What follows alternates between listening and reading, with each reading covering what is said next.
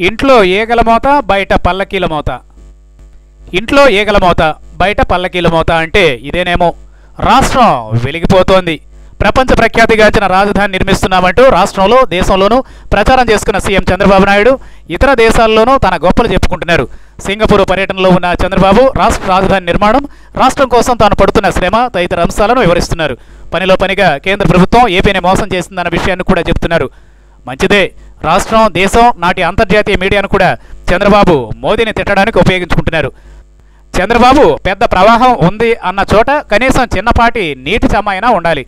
కానీ చంద్రబాబు మాటలంటే నేతి బీరలో నేతి చందంగా ఉంటాయన్నది ప్రజలందరికీ తెలిసిన విషయమే. ఈ క్రమంలో రాష్ట్రంలోని ప్రజల్లో 38.3% మంది మురికివాడల్లో సౌకర్యాలు లేక దుర్భర జీవితాన్ని గడుపుతున్నట్లు ఓ సంస్థ చేసిన సర్వేలో పట్టణాల్లో మురికి బతుకులు ఎక్కువగా ఉన్నాయని తేలిపోయింది.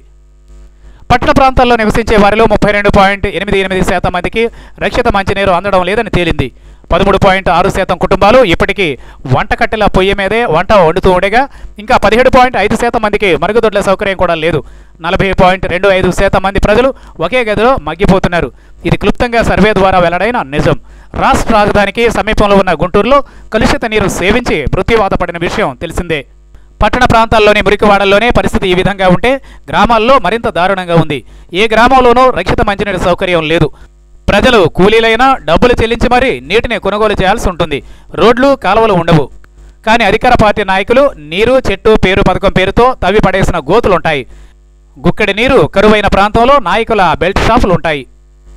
గోబెల్స్ ప్రచారమే తనను గట్టెక్కిస్తుందని టీడీపీ అధినేత సీఎం చంద్రబాబు భావిస్తున్నారు. ఇందుకు తగ్గట్లుగానే మీడియా చేస్తున్న ప్రచారమే ఆదుకుంటుందని భావిస్తున్నారు. కలల సౌదాలు నిర్మించి అవి వాస్తవాలను నమ్మించే ప్రయత్నాలు కొంతకాలం మాత్రం ఉపయోగపడతాయి. ఎల్లకాలం అందరినీ మోసం చేయలేమని చరిత్ర చెబుతున్న నిజం.